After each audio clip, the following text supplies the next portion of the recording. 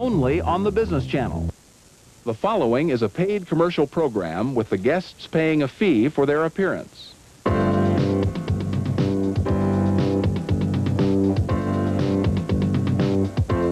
This is the symbol of balance, the mark of perfection, the golden mean ratio of the ancients, the symbol of unending growth. This is Charting the Market with Gene Morgan.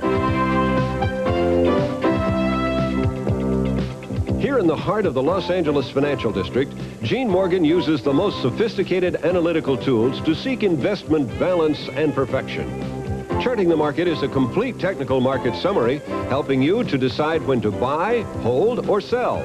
Charting the Market analyzes real estate, futures, the stock market, oil and gas recovery, 24-hour world currencies, America's most complete daily financial overview. Charting the Market with Gene Morgan brings you to the dawn of a new financial age, an age where knowledge is power. And now, Gene Morgan. This is Richard McGinnis, standing in for Mr. Morgan, who is out of town on a due diligence exercise today. I'm pleased to present to you the fact that my special guest today will be Ms. Anharis Stokes, Senior Account Executive of long-term standing with Mr. Morgan at our firm, Gene Morgan Financial. Well, the Dow Jones Industrial Averages, the most watched market indicator of them all, tried to rally earlier in the day, but there was a damper put on things by an extremely sloppy two-year Treasury note auction.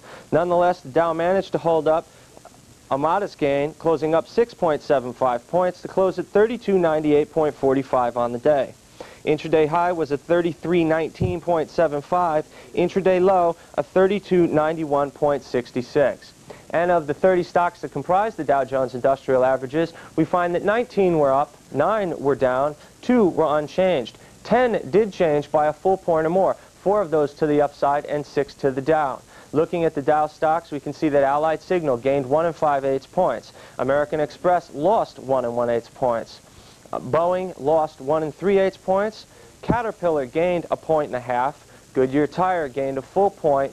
Merck Sharp and Dome down 1 3/4. Minnesota Mining and Factoring losing 1 1/4 points. Procter & Gamble losing 1 1/4 points. Sears losing 1 1/2 points. And Disney up $3 a share. Looking at a volume analysis on the big board, we can see that volume remained brisk, but did contract slightly from the previous reading. Volume on the big board stood at 289,166,000 shares. The second of the Dow Jones components we'll look at today, as usual, is the Dow Jones Transportation Index. And we can see that the Transportation Index is held on to a healthy gain today, closing at 1489.49 on the day. That's up 11.28 points from the previous reading. Intraday high was a 1496.55. Intraday low was a 1478.82. The third of the Dow components which we review here daily is the Utility Index, and we can see that the Dow Jones Utilities Index lost 0.37 points to close at 224.15 on the day. Intraday high was a 225.03, intraday low was a 223.90. Now we'll look at our intermediate market timing tool of the broad New York market viewed as a whole. That is the McClellan Oscillator. McClellan Oscillator component today actually lost 1 point. We had a 1 point change in the oscillator, and it was to the downside. The 10% component was a plus 221. The 5% component was a plus 166. That gave us an oscillator reading of a plus 55. That's versus yesterday's reading of a plus 56.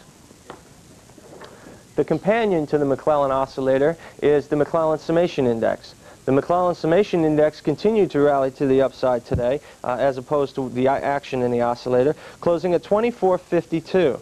Yesterday's reading was a 23.97. So you can see that the action remains positive with the longer-term view, although today's action did take some of the energy out of this recent rally. We'll go overseas and see how they did in Japan last night. Looking at the Nikkei Cash Stock Index, we can see that the Nikkei closed at 16,492.63. That's a gain of 205.18 points from the previous reading. Intra-session high overseas was 16,535.47. Intraday low was 16,216.11. Returning to a review of the domestic action, we'll look now at the New York curb. The American Stock Exchange Market Value Index continuing to work strongly to the positive. 411.59 the closing reading today, and that's up 2.07. Intraday high was 412.09. Intraday low was 409.59. Looking now at the New York Composite Index, we can see that the New York Composite Index, in the vicinities of its most recent highs today, up 0.06 only to close at 242.53, basically unchanged, up less than 1/10 of a point on the day. Now we'll look at the over-the-counter market as measured by the NASDAQ Composite, and we can see that the recent rally in over-the-counter stocks has taken this index up and off the charts yet again. Today it held on to a modest gain, closing at 707.13 on the day, and that's up 0.18 points on the day. A virtual nothing action, but continued positive nonetheless in the NASDAQ Composite. The companion to the NASDAQ Composite is the NASDAQ Industrials, and it too, in likewise fashion, has continued to surge in recent trading. Today, however, the NASDAQ Industrials gave up just under half a point, closing down 0.44 to close at 756.61 on the day. London gold, second fix. We find the 3 o'clock fix in London's trading closing up $2.45 an ounce to close at 330.90 on the day.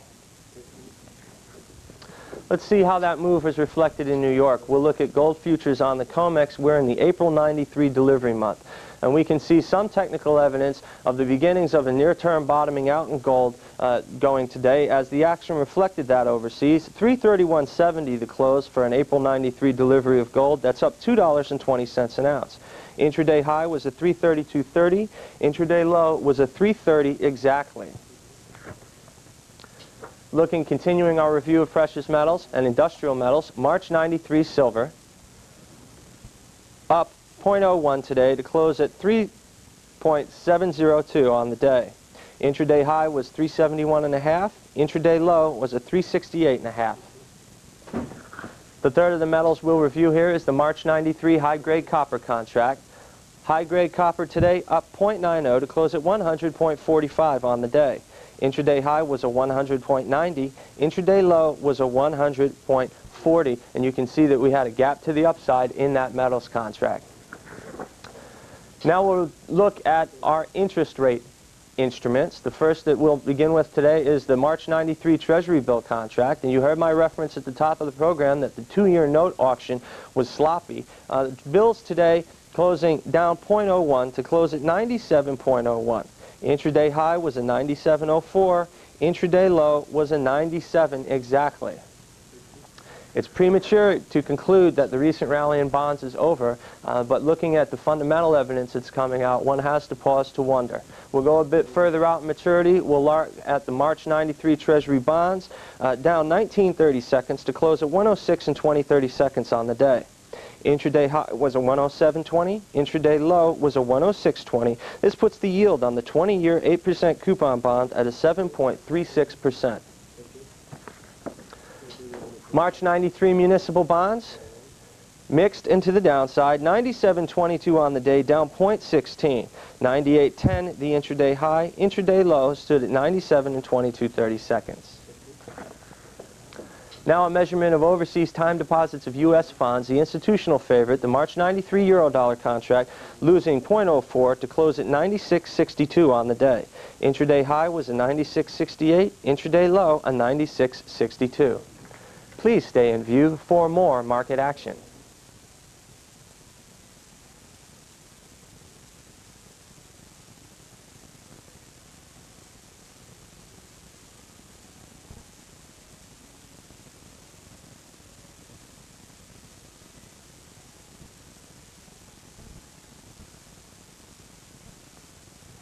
We'll look now at the foreign currency markets. Foreign currencies, as always, will start with the British pound. March 93 delivery is the current contract month. British pound losing 158 ticks against the dollar today to close at 153.18 on the day. Intraday high was a 155.98. Intraday low was a 152.70. Deutschmarks, German marks, again for March 93 delivery, and we can see it's very interesting here. The next few days of trading will tell us whether or not we're going to set off this double bottom in the Deutschmark. Deutschmark today losing ground, closing down 11 ticks against the sawbuck at 62.89 on the day. Intraday high was a 63.38, intraday low was a 62.74.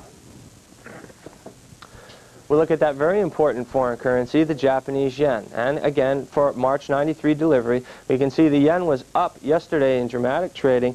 Today it wound up closing down 14 ticks to close at 80.96 on the day. Intraday high was 81.20, intraday low was 80.68. The Swiss franc, March 93 delivery, and again, as we have with the Deutschmarks, you can see that we're very close to setting off a double bottom in this currency, but it hasn't happened yet. So don't jump the gun if there's any of you out there that are playing with these contracts. March 93 delivery, down 39 ticks against the dollar, 68.54 the close. Intraday high was a 69.22, intraday low a 68.43. The U.S. dollar index, and we can look at the U.S. dollar index for March 93 delivery, and we can see that it actually gained ground, a modest amount of ground, closing at 91.40, up 0.16 on the day. Intraday high was a 91.70, intraday low was a 90.78. Crude oil, sweet light crude is what they call it for its low sulfur content. West Texas is where you find it. For March 93 delivery, a 42-gallon barrel of West Texas Intermediate crude gave up a penny a barrel today, closing at 19.65 on the day. Intraday high was 19.80, intraday low was a 19.54. So you can see, thank you, if we could go back to this for just a moment, that we've come up into the vicinity of overhead resistance in this negative trending contract. We have not surpassed it yet, and it'll be curious to see with the fundamental developments afoot what occurs in the next several days trading. So we're at an interesting juncture with many of these futures contracts. We'll look at what many people view as an inflationary indicator, the CRB index. CRB index is a cash-based indicator of tangible goods, 199.63, down 0.03 on the day, 200.03 the intraday high, 199.51 the intraday low, and you can see that in recent trading the CRB index is taking out its lows and move further to the downside. The major market index is another index we'll review. The major market index today closing down 0.12 to close at 345.56 on the day. Intraday high was a 349.22, intraday low was a 345.01. Now we'll turn to our review of stock index futures. First in our review, the S&P 500, a reference to the basis, which is cash for the S&P 500 universe of stocks. We can see that the S&P 500 index today closed at 439.95, and that's down 0.06 from the previous reading. Intraday high was a 442.66, intraday low was a 439.54. Looking at that be reflected in the March 93 delivery month, we can see that the S&P's lost 0.65 points today, closing at 439.70. Intraday high was a 443.05. Intraday low was a 439.15. Interesting and treacherous action in many of these contracts I'd like to make note. March 93, Kansas City Value Line Exchange Index. Kansas City Value Line today down 0.40, closing at 490 on the day. Intraday high was a 403.70. Intraday low was a 400 exactly. Continuing in our review of the stock market-related futures instruments, the March 93 New York Stock Exchange Composite Contract closing at 242.30, down 0.20. 243.95, the intraday high. 241.90, the intraday low. When we come back from this important message from Spectrum Information Technologies, with whom we have a long-standing association, please join me as my special interview guest will be Ms. Anharis Stokes, Senior Account Executive with G. Morgan Financial, who's here to share our message to you about a company we've recently begun sponsorship of, that is iTech Attractions. So please stay tuned. I think we've got something here. Oh? A hot company, Spectrum Information Technologies. And what are they into? High-tech growth, retail acquisition, and a new interface that links cellulars to laptops. Now, wait a minute. This company... Here, Spectrum Information Technologies. And they've matched laptop computers with cellular phones? Exactly. A portable office that works anywhere. Spectrum. How's their R&D? Solid. This interface is just the first in a line. We have to call this company. Make the call, but keep talking. A universal design that works for all cellulars and laptops. And their market potential? 100%. Skip Whiteson says Spectrum could be a 90s hyper-growth company. The only game in town. American products, worldwide sales, a very hot lead. Do it. Did I mention they're working with NEC? Call 1-800-FOR-SPCL for more about Spectrum Information Technologies, the company, their products, and their future. I'm pleased to announce that our special interview guest here today on Charting the Market is Ms. Anharis Stokes, Senior Account Executive with Gene Morgan Financial, our broker-dealer. Anharis has been with Gene Morgan Financial for several years, and I know that Anharis' opinions are widely respected in the financial community. Anharis, last summer you undertook as a senior member of Mr. Morgan's staff to assist in the arranging of private placement venture capital financing for iTech Attractions. We recently completed the initial public offering of iTech Attractions, which we think was successful, and we've asked you to come here today to tell us some of the new things we've learned about what's happening since that offering has been funded. Now, I know that one of the concerns that many of the shareholders in iTech Attractions have expressed going into the public offering was how Branson, Missouri's facility might perform in the off-season. Missouri is known as a place where the winters can be a bit cold, and there was some concern that come the winter snows, things would dry up. Comment for us a little bit on this and what's happened in Branson over the course of the last several years. Well, interestingly enough, right now we spoke to Kelvin Cullimore, the president of iTech Attractions, not 2 hours ago. And right now in Branson, Missouri, it's about 50 degrees, cold and clear, actually not very cold. And it's interesting that they're going to start extending the actual theater facilities run during the year in Branson. Up until now, they've been running about an 8 to 9 month season, but the new season, rather than opening in March, will actually open this year, the weekend of February 19th and 20th.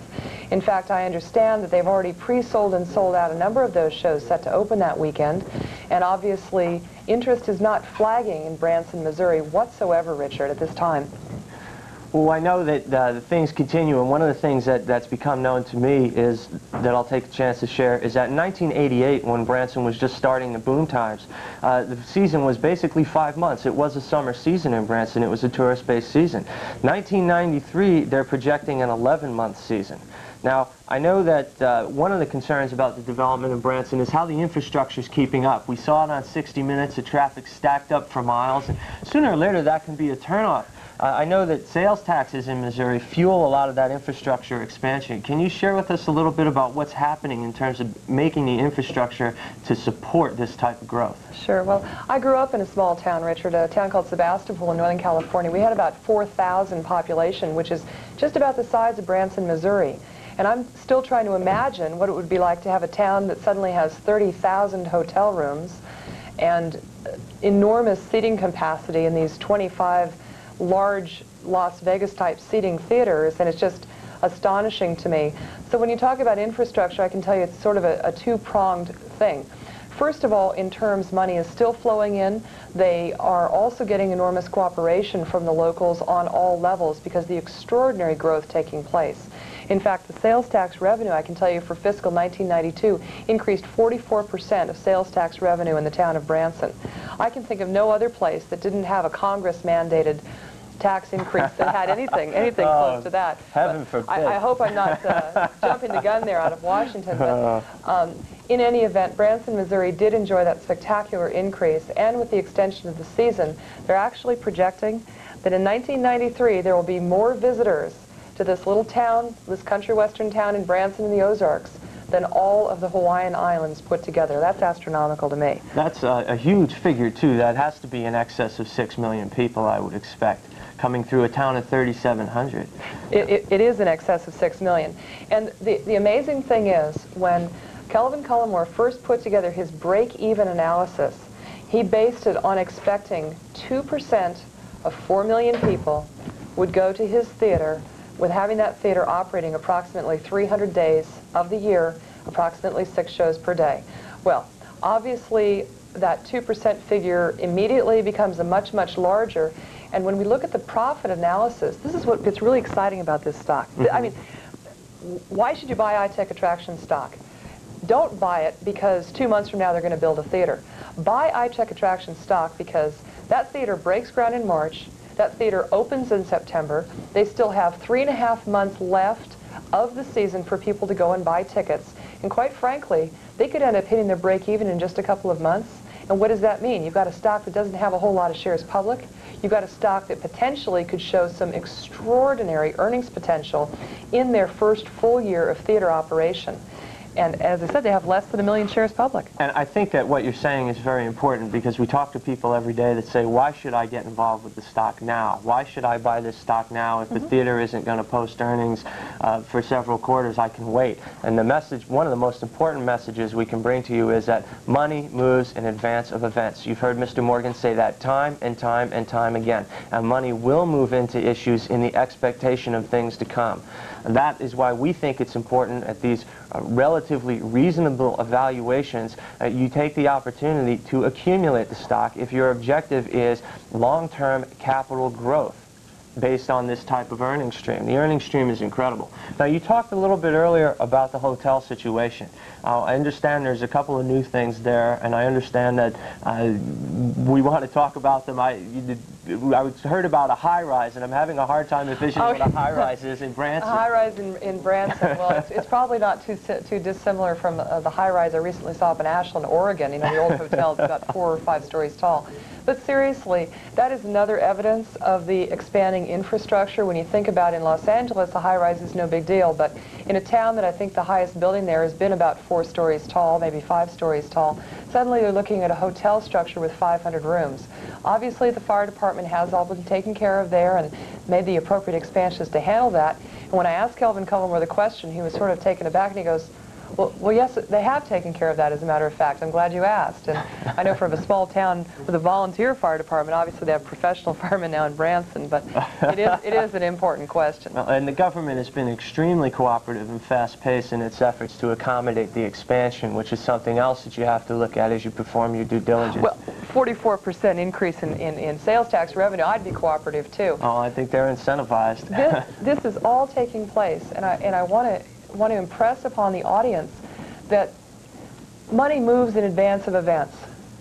Make a decision, own a company that you can see is going to have profits. I mean, we look at, you know, all the cellular issues that are going to make profits someday, maybe in the future. Future growth, and they're moving now. We look at other kinds of industries that they say, well, you know, they're doing this in their industry, they're going to build this, they're going to make that facility, and then their profits are going to arrive on this date. I'm telling you right now, profits will arrive in this company in the next 9 months.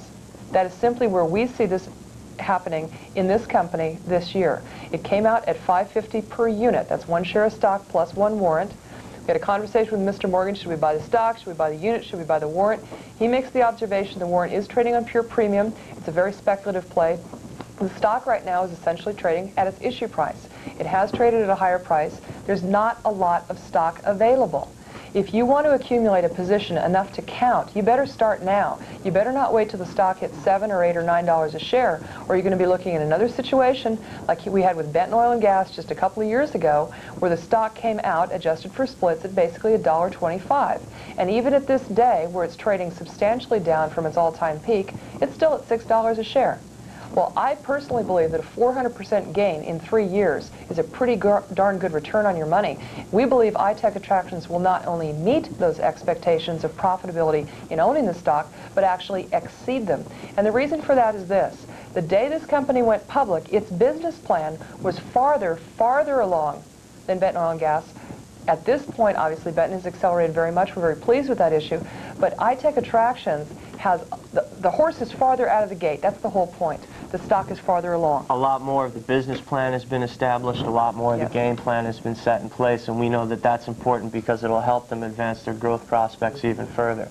Now, if a person's interested in this as a growth portfolio, something that we run into every day is that people don't seem to have an understanding that G. Morgan Financial has made the commitment to bring this type of opportunity to you, the viewer, consistently for years, and Mr. Morgan has made that commitment over the course of 2.5 decades. Now, why should somebody interested in this type of a growth issue do business with G. Morgan Financial? Tell us about that, and then tell them how. A lot of people ask me on the phone, you know, well, can I buy the stock through you? And I say yes. And they say, well, can I buy the stock somewhere else? And I say, absolutely. You can choose where to put your business. Let me give you a couple reasons why you should be putting your business on the issues that Gene Morgan Financial follows at Gene Morgan Financial. We are a full-service commission broker. We charge full commissions and you get full service. And what that boils down to is, if there's something happening in the price of your stock, up or down, you don't just get a discount on a commission, because you're not going to get that through us. You get me. You get Richard. You get Chris Venuti. You get John Thomas. You get Michelle Parton. You get your own broker at Gene Morgan Financial, who is as informed on this issue. And you might want to call our office right now if you'd like more information on iTech. We'll send you the research information. Area code 800-468-6329.